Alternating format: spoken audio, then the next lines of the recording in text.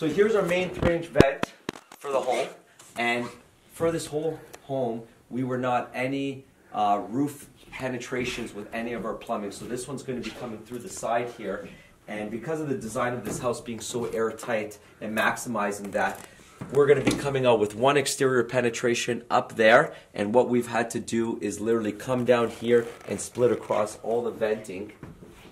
all across the wall, and come down, and from that point there feed every plumbing fixture from this point here, which was tricky, but still loving to push the boundaries of what we do and what we know and how to achieve it. So